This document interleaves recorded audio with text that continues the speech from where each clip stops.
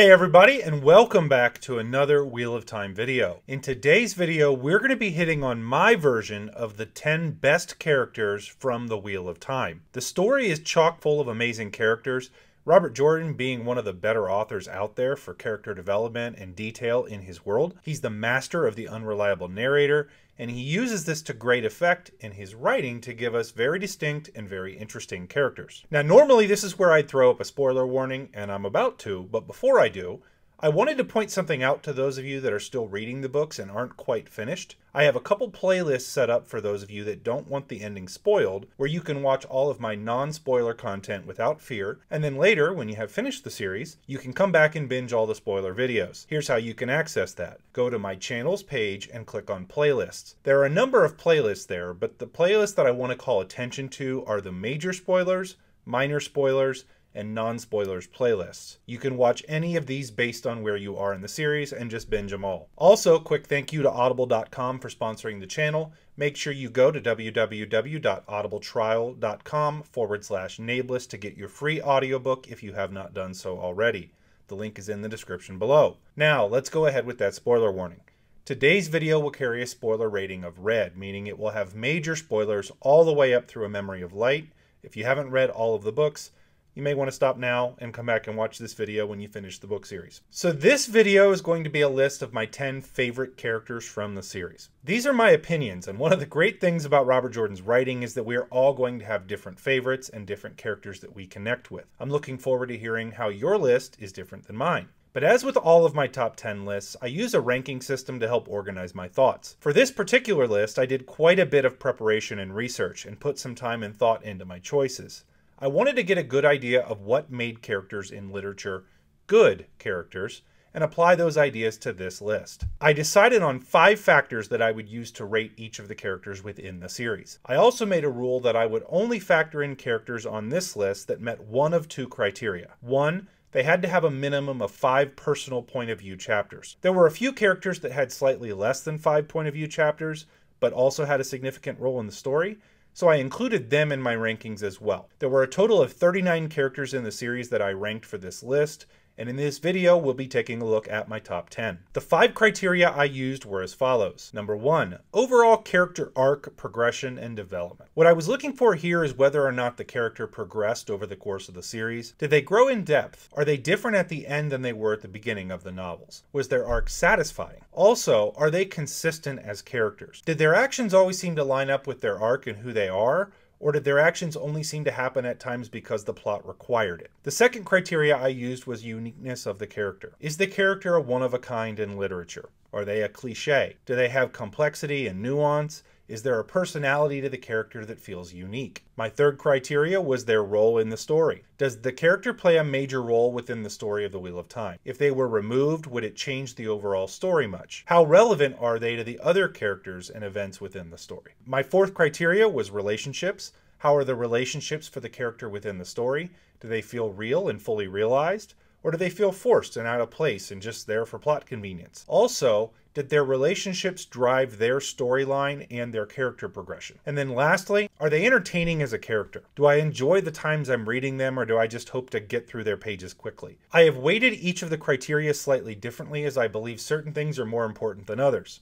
So overall arc and progression are super important to me, and so I rated that on a scale of 1 to 15. Uniqueness, relationships, and how entertaining they are all got scores out of 10. And then role in the story, while I believe it's important, gets the lowest weight, as I don't just want to have characters high on the list because they're a main character. So that only gets a score out of 5. That gives us a total score out of 50 points. And one more thing before we get into the list. I am not factoring in whether I like the character in this list. There are going to be characters that I don't care for that make the list, but they're extremely well written. So without further ado, let's get into the list.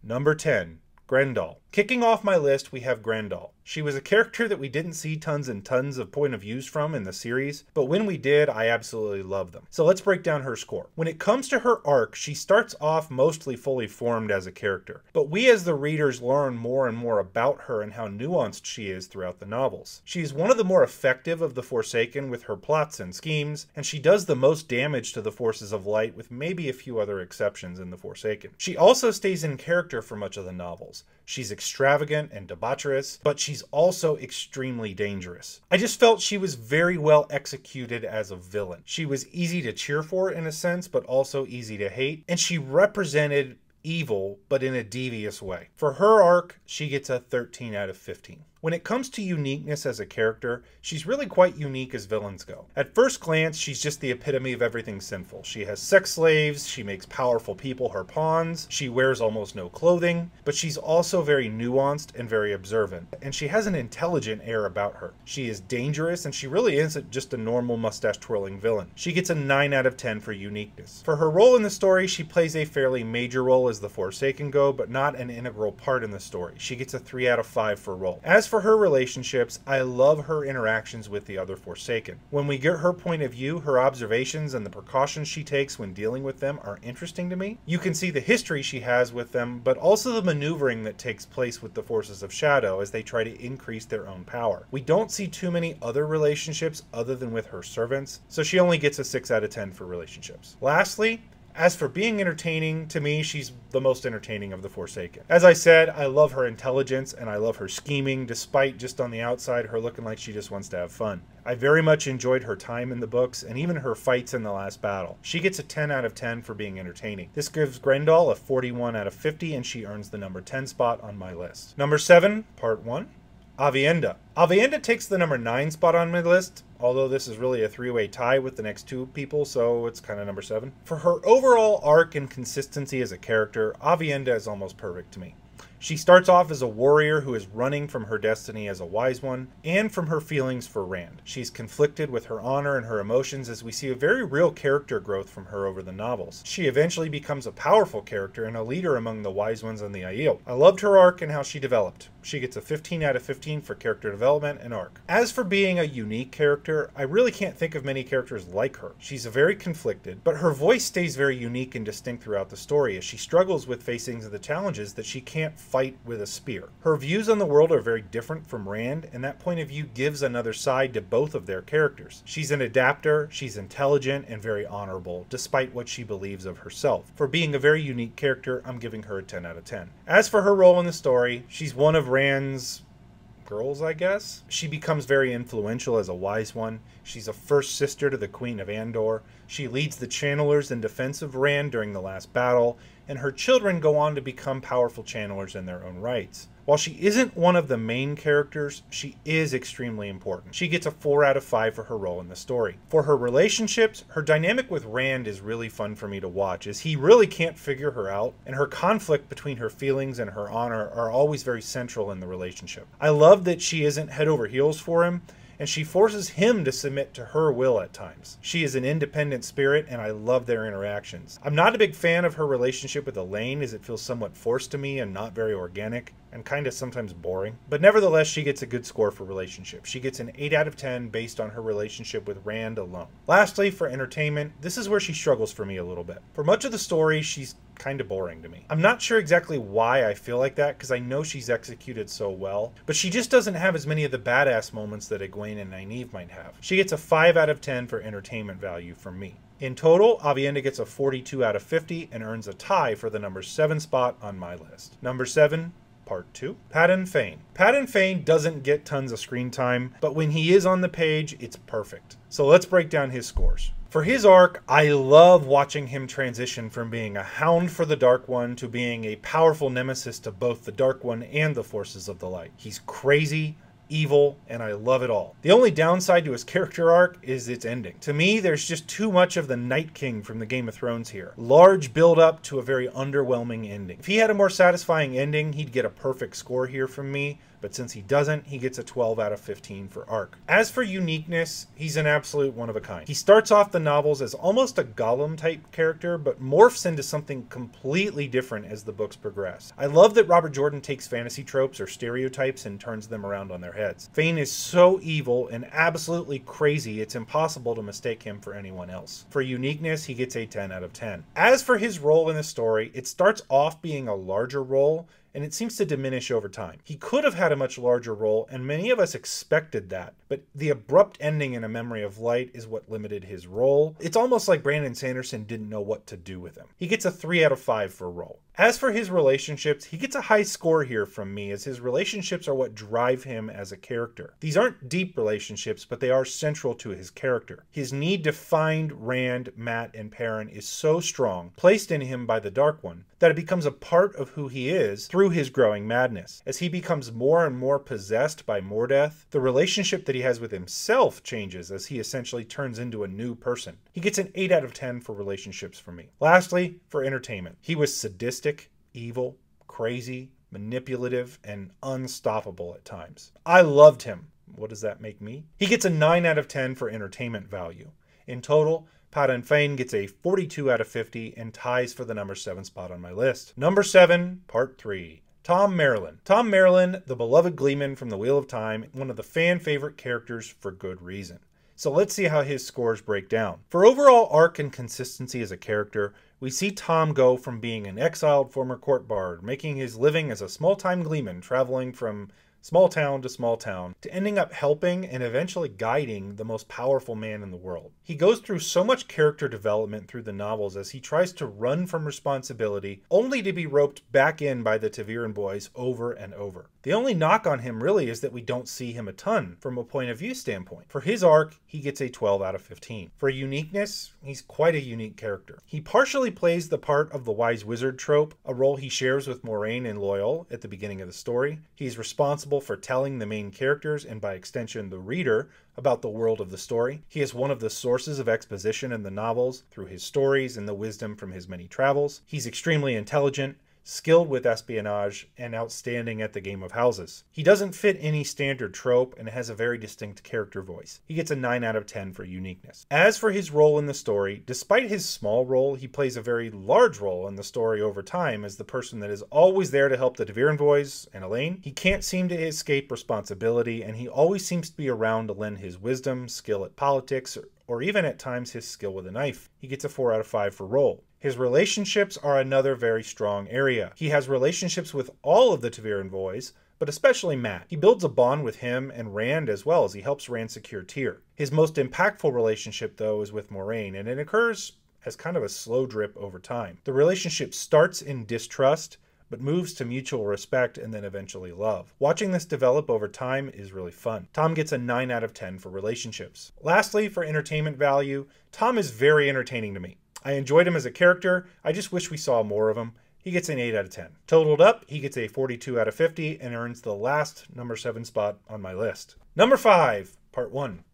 Verin Mathwin. I freaking love Verin. She's another minor character like Thom that has a major impact on the story. I think she was so well written. So let's take a look at her scores. For her overall arc, she is so well executed. She is mostly fully formed as a character when we first meet her, but what we slowly learn about her and the big reveal of her being a mole in the Black Aja explains her mysterious behavior over time. The subtle hints dropped over the course of the story and the fact that her motivations and direction were a mystery to the reader for most of the story made her very compelling. She gets a 14 out of 15 for arc. For uniqueness, she's a one-of-a-kind in execution in my opinion. She's a cross between a wise wizard / exposition machine, but with a mysterious backstory, a big twist reveal, and a deceptive demeanor that constantly has people underestimating her. I think she's amazing. She gets a 10 out of 10 for uniqueness. As for her role in the story, despite not being on the page much, she has a large role. She helps recover the Horn of Valir, helps to free the two rivers with Perrin, helps rescue Rand, serves Rand in her own fashion, and then she makes her big reveal about the Black Aja. She has a major impact on the story. She gets a 4 out of 5 for impact. For her relationships, she's quite a loner. She really doesn't have any strong direct relationships that we see, but more acquaintances that we see interact with. Nothing is wrong with those, but her relationships don't really define her character in any meaningful way. She only gets a 5 out of 10 for relationships for me. Lastly, for entertainment value, I was glued to the page every time she was mentioned. As I said, I absolutely loved her. I found her way of speaking and her gentle way of guiding people, as well as her humility that made her different from the other Aes Sedai, to be comforting, and she was an Aes Sedai that I'd want to spend time around. Yet she was also kind of dangerous in her own way. She gets a 10 out of 10 for entertainment value. In total, Verin gets a 43 out of 50 and ties for the number 5 spot on my list. Number 5, Part 2, Matrim Cauthon. Breaking into my top 5, we have the first of our main 3 characters, Matt Cawthon. I'm sure having him at this place on the list will cause a little controversy. Tell me why I'm wrong. Matt is interesting to me, and I honestly expected him to be higher on my list than he is when I was first thinking through this, but I think there are good reasons why he is where he is. He's obviously still one of my favorites, and I know for many fans he would be number 1. So let's get into his scores so I can show you why he's here. For his character development, this is where I feel like he falls behind the other main characters. He doesn't seem to develop as much as everyone else. He's the product of his luck, and yes, his circumstances change. He gets wealthy, he leads an army, he marries the Empress of the Shan-Chan, but through that, things seem to happen to him because of who he is, rather than him being forced into internal development and the change that Rand and Perrin were forced into in their arcs. He does learn to be more responsible, but he always kind of was in his own way. He's essentially the same character at the end, albeit with more power. Because his character arc isn't necessarily dynamic, he gets a 10 out of 15 for arc. For uniqueness, he is the jokester, prankster trope fully realized. He plays the rogue well, being witty, funny, and having a good heart despite being a rascal. He has a very distinct character voice that is very difficult to replicate. Brandon Sanderson actually struggled with writing Matt because it is so distinct. The only reason he doesn't have a perfect score here is that he's really just kind of a rogue trope. He gets a 9 out of 10 for uniqueness. For his role in the story, he is unquestionably vital as he's one of the main characters of the novels. He gets a 5 out of 5 for role. For relationships, Matt really shines here as he has genuine relationships with a number of characters. His relationships with the band, with Tom, with Perrin and Rand, with Tuon, they're all a part of who Matt is. And the reason that he ends up being responsible is usually prompted by one of those relationships. That's what drives his character arc. That's what drives him into situations that he doesn't want to be a part of. That and his luck. He gets a 9 out of 10 here. Lastly, for entertainment value, Matt is probably the most entertaining character in the story. He's funny, he's a badass, he's frustrating, he's unpredictable, he's a lot of fun to read. And he's one of the characters I'm most excited to see in the TV show adaptation. He gets a 10 out of 10 for entertainment. In total, Matt earns a 43 out of 50 and gets the number 5 spot on my list. Number 4, Perrin Abarra. Perrin is the second of the ta'veren boys on the list. Let's take a look at his scores. Perrin has a great deal of character development over his story arc. He is the most reluctant and the most conservative of the boys that leave Emond's Field, and he's the one that desires to return the most. He is simple, but he develops into one of the best leaders in the book series. He's faced with choices at every step of his journey, and there is growth not only in his power, but in his belief in himself, his ability to lead, and his commitment to those that he feels responsible for. Perrin gets a 15 out of 15 for arc. As for his uniqueness, Perrin is a very unique character. The idea of a wolf brother is very different from anything I've read, and combine that with Perrin's very distinct personal voice and approach to life, his simplicity as a character, he's really kind of unique. Perrin gets a 10 out of 10 for uniqueness. He gets a perfect 5 out of 5 for his role, because as like Matt, he's absolutely vital to the story as he's one of the main characters. For relationships, Perrin has a number of strong relationships within the novels. His relationship with Rand, for one. Perrin is one of the few people that will stand up to Rand because their friendship is so deep. Perrin's relationship with the people of the Two Rivers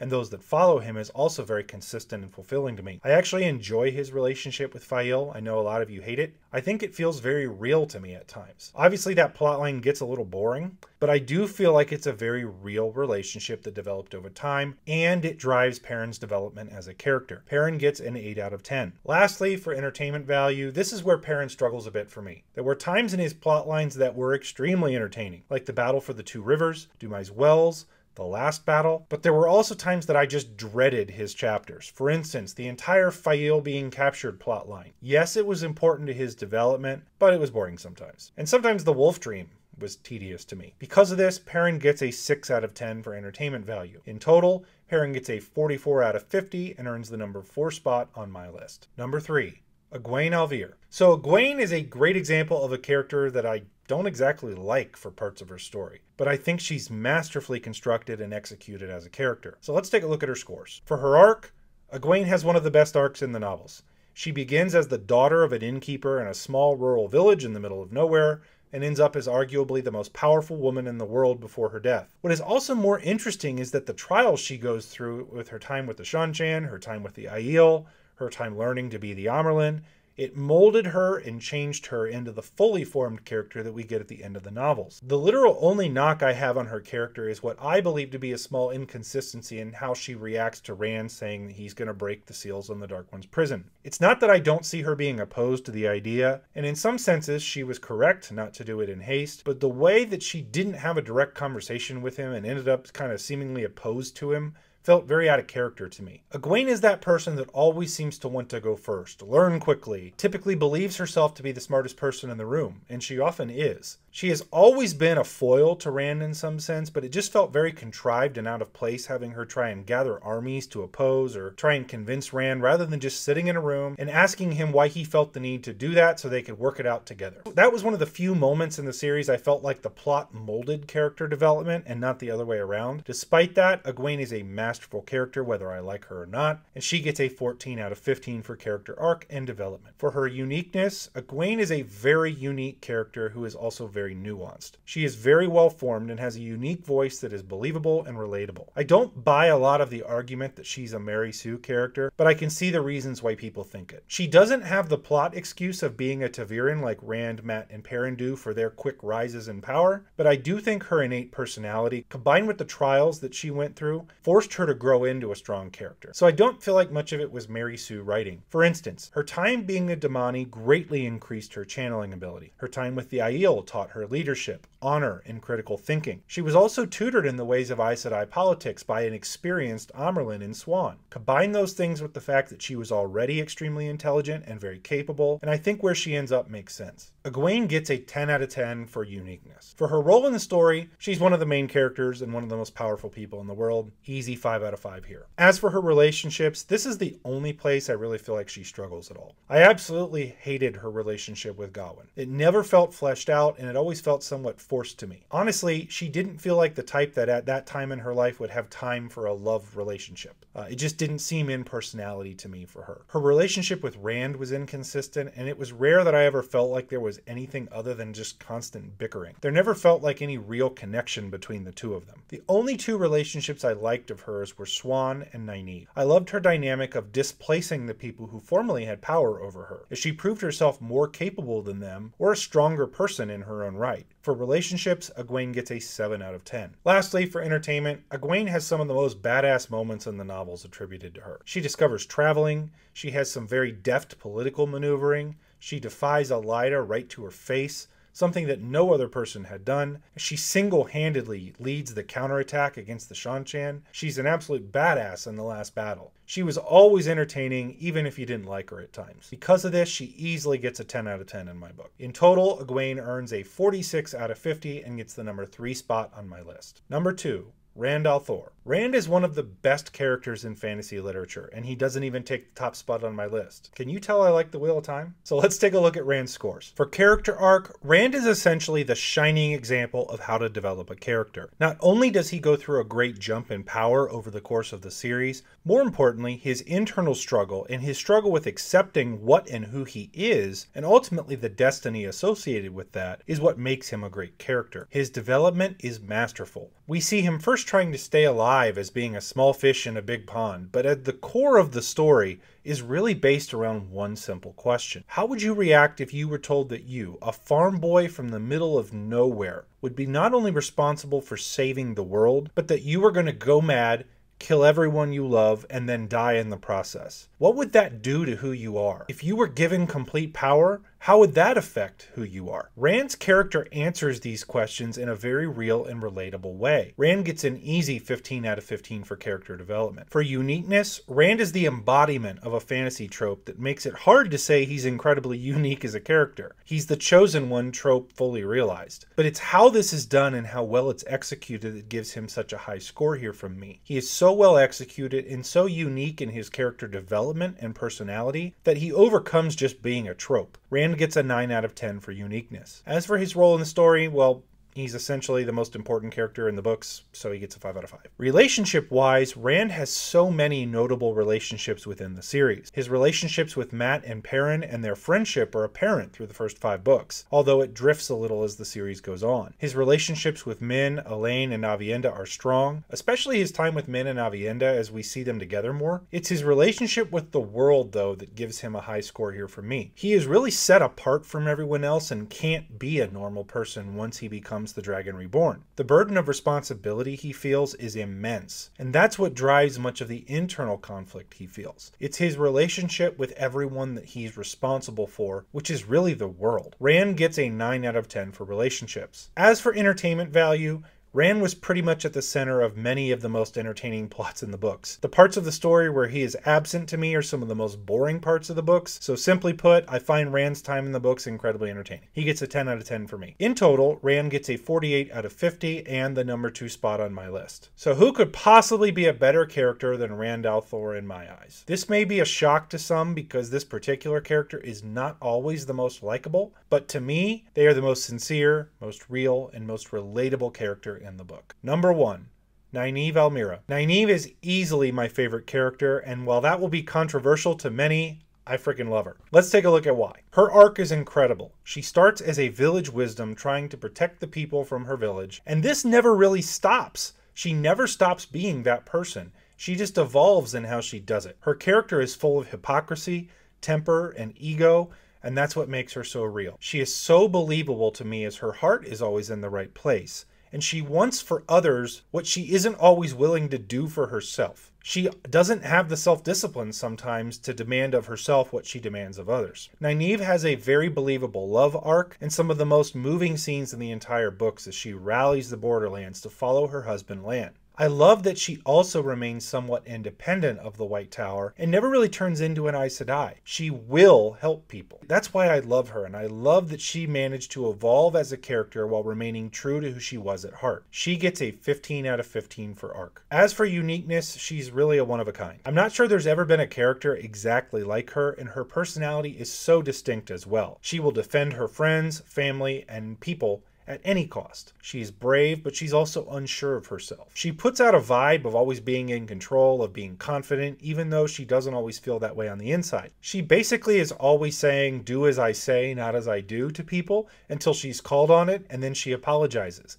It's that type of stuff that makes her real to me because this is how real people behave. She gets a 10 out of 10 for uniqueness. As for her importance in the story, she's one of the biggest characters in the story and gets a 5 out of 5 here. As for her relationships, this is another area where she shines to me. Her relationships are what drive her development as a character. They are why she does what she does. In trying to protect Rand, Mat, Perrin, and Egwene, she becomes an Aes Sedai. She stays focused on trying to help Rand, even when it's clear that Rand is going crazy and he's kind of somewhat evil. Her relationship with Lan feels earned to me as well, as mutual respect is built and he sees her for what she is. She gets a 10 out of 10 for relationships. Entertainment-wise, Nynaeve has some badass moments, and her inner monologue is always entertaining and fun. The only reason she doesn't get a perfect score here from me is that she has some boring plot lines at times, but for the most part, she's incredibly entertaining. She gets a 9 out of 10 here. So in total, Nynaeve gets a 49 out of 50 and gets the number 1 spot on my list of the 10 best characters from the Wheel of Time. Whew,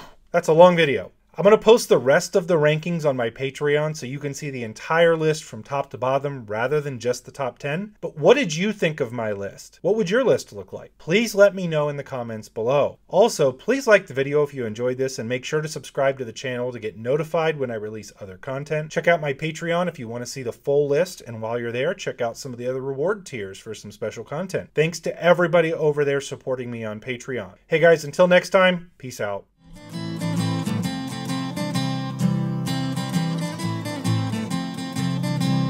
Tinker in the kitchen with a job of work to do. Mistress up above, slipping on a rope of blue. She prances down the staircase, a fancy oh so free, crying, Tinker, oh dear Tinker, won't you mend a pot for me?